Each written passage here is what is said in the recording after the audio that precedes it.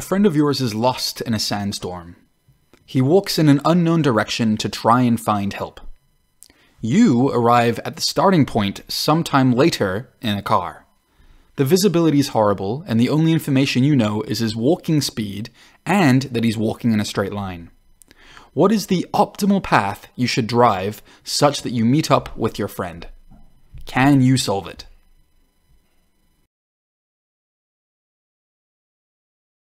Even though you don't know which direction your friend is traveling in, there's a way to make sure you intersect all of his possible positions. First, consider the possibility he's walking to the right. In this case, drive after him for as long as it would take to intersect his position. In the likely case that you don't meet up with him, there's a possibility that he's on a path adjacent to yours. So, travel at an angle hoping to intersect with this position.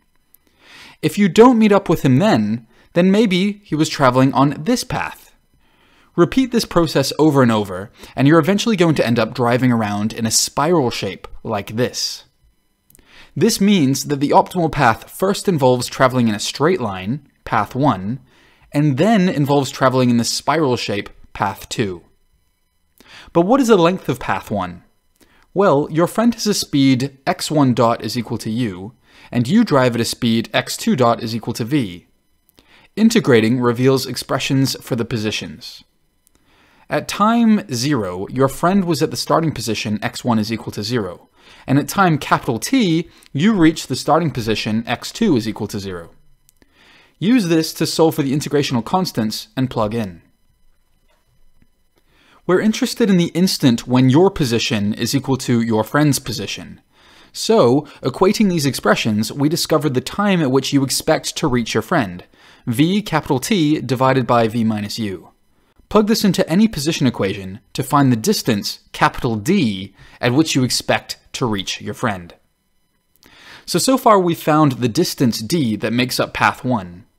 What about path 2? Well, at any instant of driving, you can travel at a speed v. But your friend traveling radially outwards will always travel at a speed u. It's in your interest to match this component of speed so that you will always be at the same radius of your friend. Your remaining speed has to be used in a perpendicular direction, and from Pythagoras' theorem, that's the square root of v squared minus u squared. Now, using cylindrical coordinates for your position r and theta, expressions can be derived for the radial component of your velocity, r dot, and the theta component of your velocity, r theta dot. So one of our two equations is r dot is equal to u. We can integrate with respect to time to get r is equal to ut plus c1. For simplicity, let's say we start our spiral at time t is equal to 0. And this is when we're at a radius of r is equal to d. So this means that r is equal to ut plus d. The other equation, r theta dot is equal to the square root of v squared minus u squared, is a bit harder. First, divide both sides by r and integrate.